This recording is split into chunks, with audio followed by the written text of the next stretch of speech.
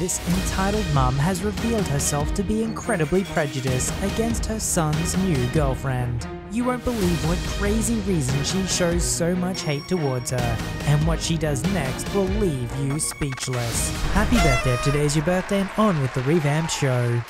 I've seen a lot of crazy people in my life, but my potential future mother-in-law is the absolute worst person I have ever met. I, 30-year-old female, have been with my boyfriend, 31-year-old male, for 8 months now. For the first few months everything was amazing. He is the sweetest and most caring man I've ever been with. He likes to surprise me with fun dates and flowers for no apparent reason. The biggest surprise of all though was when I met his mother. I met his parents for the first time a few months ago. The first thing she said to me when I walked in the door was, "Are you Jewish?" I am not, and I'm not particularly religious, but I was raised Catholic. Once I told her this, it was the beginning of the madness. She immediately stopped talking to me and acted as if I didn't exist. I was extremely nervous about meeting my boyfriend's parents, so this broke my heart. I was determined to make a good impression, so I kept trying to connect with her. This was a huge mistake and I should have just let it go. Once we were all seated for dinner, she finally decided to try and make conversation. I have naturally red hair and she asked me if my parents have the same color. I told them I have the same hair as my mother. Then she had the audacity to ask me, "Does the carpet match the drapes?" I had no idea how to respond, and I just sat there stunned. Seeing my reaction, she said, "Don't worry, I'll just ask my son about it later." I look over at my boyfriend who seemed equally as shocked, but he didn't say anything. She then started to go on about my hair being too curly. She told me that I really need to learn how to run a brush through my hair and think about my appearance more when I'm out with her son. Then when I didn't eat much at dinner, she gave me her version of a compliment. I was told that it was good that I was watching what I eat because it would be a shame if I got any bigger. This was just my first meeting with this woman. As soon as I got into my car, I burst into tears until I got home. My boyfriend was texting me and apologizing for his mother's behavior, but the damage was done. And I told him I needed time to think. He went into apology overload after this and started sending flowers to my office every day and leaving me messages begging me to talk to him. I finally agreed and we went out to dinner. He told me he spoke with his mother about her inappropriate comments, and he swore it would never happen again. With this reassurance, I decided to give it another chance. Fast forward 2 weeks to when he invited me to come to a family birthday party. This time I would also be meeting his sisters and grandparents. His grandparents and sisters were awesome people. They asked me normal questions about my job, family and friends. His mother seemed to be avoiding me throughout the evening, and honestly, I was okay with that. I went to grab something from my purse and noticed it was not where I left it. I looked everywhere but I couldn't find it. I went and asked my boyfriend and he began to help me look. He then got a strange look on his face and he quickly went upstairs. I could then hear a lot of yelling begin upstairs. He came back down holding my purse after a few minutes and told me that we were leaving. Once we got in the car, I asked him what was going on. His mother had taken my purse so that she could see my driver's license. She intended to try and run a background check on me. He told me she had told him this earlier, but honestly had thought she was joking. I thought that it was best if I avoided any of his family functions for the time being. This worked out great for a while, and he went to any of his family parties alone. He would ask me each time before leaving if I was sure that I didn't want to go, but I always declined. Last week his family had their family reunion, and he asked me to please come with him. I was very reluctant, but considering there would be so many people present, I didn't think she would pull anything. When we got there, everything was going great. I met his extended family and got to chat upstairs with his sisters. His mother did seem to be shooting me death glares all night, but I brushed it off. Soon she came over and joined a table I was seated at with his sisters and some cousins.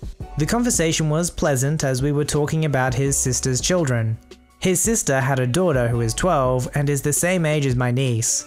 I then showed his sister a picture of my niece on my phone. His mother took a look at the screen and began to laugh.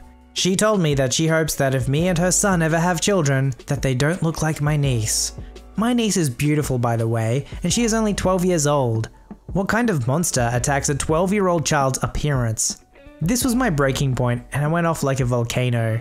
I started to scream at her and told her she is the most evil person I have ever had the disadvantage to meet. I told her if I ever did have children with her son, she can be certain she will never meet them, because hell is too far to travel to. I am not 100% certain exactly everything that I said, but from what his younger sister later said, it was epic. She began to play the victim and wailed that I had misunderstood her joke. My boyfriend came rushing over at this point and she threw herself into his arms, telling him I am a horrible woman and he needed to throw me out right now. He told her that wasn't going to happen and to stop making a fool of herself. She seemed to accept this for a moment and sat back down. She just kept sobbing that I just didn't understand how to take a joke. Then something in her snapped as she noticed something that my boyfriend was holding in his hand and began to have another meltdown. I didn't understand what was happening at this point and just stood there watching a grown woman pitch a fit like a toddler. None of what she was saying made any sense to me as it was mostly just incoherent screaming, but I did pick up on many derogatory comments directed my way. My boyfriend then told me we were leaving and told me to grab my things. As I started to get ready, future mother-in-law made a lunge for my boyfriend's hand and grabbed the small box he was holding. She then looked me dead in the eyes and said, "You will never have this ring, you little bee!" She ran outside and threw the box down a storm drain. Turns out that my boyfriend was intending on proposing to me. He had just obtained his grandmother's ring while we were at the reunion. His grandmother is completely heartbroken because now her ring is down a storm drain instead of continuing on in the family as she had always wanted. It's just sad when people are so selfish that they destroy the people around them that they're supposed to love and care for. I'm sure not all parents are happy with the partners that their children choose, but the reality is they're adults, they can make their own decisions. There are healthy ways to express your grievances without completely destroying the relationship. And if you continue to treat them like children when they're no longer children, how can there be a functioning relationship? This happened many years ago, but I still get a chuckle out of the ridiculousness of it whenever I recall the gall of it on cold days like today. To set the scene and give you a cast rundown, it's a bitterly cold Canadian winter, and I, uniquely titled as me for the story, have myself a wee bundle of squishy new joy, baby, with many an appointment to get to in said cold, and a husband who also must get to work daily. On this particular day in history, I get a phone call from my several years younger, but still in his 20s, brother, EK, which isn't particularly unusual because he made it a habit to call me and complain about any and everything in his spoiled, rotten life. He is the precious golden child of my poor excuse for parents, EP or EM and ED respectively. All of them had long since driven me to move 6 comfortable hours away from their crap show, but they loved to rope me into their dumpster fire because family. Today is no different. You see, EK has a horrific track record with cars. I was given my old but reliable little car as a graduation gift after my distant uncle's passing some years before. It was fully paid off but never maintained, and nobody in the family wanted it because it was, well, old. She was one heck of a reliable vehicle though, and I loved her to death. It was also my only vehicle and an absolute necessity in my life. EK, on the other hand, was such a princess that nothing less than something paid for with someone else's money would do. They were offered a brand new car from my wealthy grandparents before graduation, but opted to buy a Beta with potential and use the rest of the thousands of dollars they had saved on modifying it. EK totaled it almost immediately.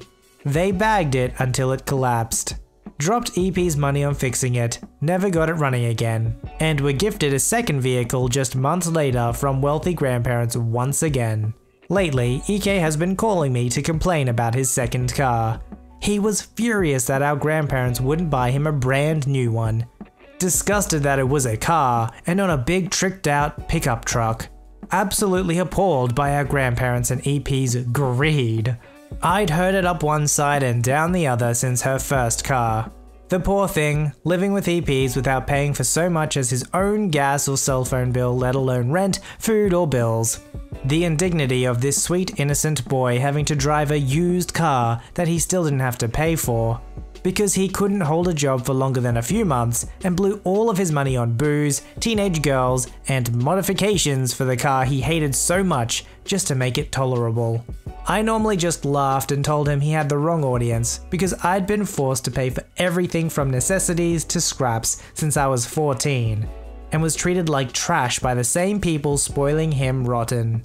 He didn't care though, he was the victim. I had it easy because I had a crappy rented apartment, a husband with a minimum wage job, and a baby. So easy in fact that when he called me on that particular day, he had a solution to his problems. It isn't fair that Uncle died and you got his car. What? I'd rather him be here than have his car. But nobody wanted it, and I needed it for university, so that's just the way it went. You weren't even close to driving when I got it. Plus, grandparents have bought you 2 cars since then. Mine's at least 10 years older than both of those. Yeah, but EP should have known that I'd need it more when I was done school. They should have saved it for me and made you buy your own. That's ridiculous. But it doesn't matter. You have a new car now. No, I don't. Then he proceeded to explain how EP's inability to maintain EK's second car somehow led it to breaking some crucial part. And it was beyond salvageable. Our parents had already dropped thousands on repairing this car in the few months EK had been driving it. EK still wouldn't stop sporting and bragging the heck out of it though, so it followed suit with its predecessor and faced a woeful early demise. I tried being the responsible older sibling and telling EK that he needs to take better care of his crap. But I would have had better luck convincing a raccoon to join the church of staying the frick out of trash cans. It was, as usual, everybody's fault but EK's that this misfortune had befallen him. It just isn't fair. I should have your car. I disagree, but we can't turn back time, I guess. But you don't need it like I do. You live in the big city. I live in the small rural town. So I need to do a lot of driving to get to work. I can't find a new job if I can't even get there. Carpool with EP? They always offer to take you to your jobs when they work. But how am I supposed to see my friends or buy anything? EP won't drive me anywhere other than work. That's not fair. I really just need your car. It's basically mine anyway since I should have gotten it. Oh, you're serious? I have a kid. Husband uses my car to get to work and back. How am I supposed to get baby to their appointments? And how are you going to pay for the car insurance with no job? Big city has a bus system. You guys can bus everywhere. There's no bus here. I need your car. Me absolutely stunned. Dude, you're not getting my car. The bus is expensive, plus it's freezing here. And I don't live at a stop, so I'm not waiting outside to take baby on the bus. Husband's work schedule doesn't work with the bus schedule. And even if I did decide to let you have it, how would you get to pay for it? The plates need to be renewed every month. It's almost $80. Where are you getting that money?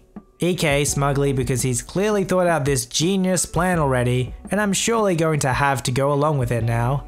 EP, we're thinking of driving up there next week for a visit. I'll go with them and grab the car then. Or you and baby could drive down here for a visit, then EP can drive you guys back. I'd rather you do that because I don't really want to drive all the way there and back. I don't need to pay for the insurance either. Why would I need to do that? It's still your car in your name. You wouldn't stop paying for it just because I'm the one driving it. You're the one who's helping me. I can text you my email later and you can transfer me money for gas like once a week to make sure it's running and all that. But that won't go to insurance. It'll just make sure the car is running. I honestly didn't think I could be any more shocked than when they demanded my car to begin with. But to insist that I not only give up my only means of transportation in favor of paying for the bus for my husband and I, but also paying for them to drive my car for goodness knows how long, I was honestly too blown away to even be angry. I couldn't even laugh at the insanity of it. All I could do was give them a hard no, telling them again that that wasn't fair or reasonable, and listen to them rant furiously about how unfair I was being until he called me a greedy freaking bee and hung up on me. Now this wouldn't be an entitled parent story without an EP making a good showing. And EM hates to miss out on the spotlight. While ED was busy dumping time and money into fixing EK's car after our call, EM called me a short while later just to talk and check on baby. You'll never believe what EK asked me for when he called earlier. He already told me that you wouldn't give him your car next week. Of course not. What are we supposed to do, bus? It's freezing and expensive. I know, it's just, well, he planned it out and he was so sure you'd say yes. He put so much effort into figuring it all out, and he was so hopeful. Now he's being so mean to all of us because you won't let him. Mum, that's insane. His plan was to take a car from a new mum and her newborn, have the new mum pay for everything, and probably trash the car on the process. Would that make sense to you if that was anybody but me being asked to do this? Well, no, but you aren't really a new mother. You had a baby, yeah, but you've got a husband and a home and you live in a big city. It's a lot harder for other new mums I've known. And your brother had such bad luck with cars and jobs lately. Mum, I have a tiny apartment and… I'm just saying that you could have helped. You had the option to help your brother and you chose not to. He needs a car. You've made things so much harder on all of us because you won't help your family. What about you then? Why can't he drive your car? Your dad and I need it for work. We can't spare it. And with how hard your brother is on cars, we don't trust him with ours. And husband needs mine for his job, and I need it for baby. Plus, I don't want EK to wreck my car either. But that's different. ED and I need to support EK and ourselves. You're just playing house, but we have an actual family to support. This is insane. If you won't help them, then fine. But you remember this next time that you need anything. And I was hung up on again. I wish I could tell you that this ends with some justice or something. Like I said, it's been years since then. Plenty of time for karma to come rolling on through and give EK a reality check. Unfortunately, it never worked like that. I received weeks of flack for my refusal to hand my car over. EP, EK, and my grandparents all took turns sending me passive-aggressive texts, lecturing me, ignoring me, guilting me, and whatever else they could think of to remind me how horrible I was for not giving EK my car. Eventually, EK was gifted with yet another new vehicle. This time one that was more to his liking. That he totaled in a few months. In the 5-ish years since this story, he's ridden off at least 6 or 7 other vehicles. One was EP's, which ended up being picked up off the highway in pieces. The other was his grandparents'. The rest all gifted to him, and not a single one of those write-offs were his fault.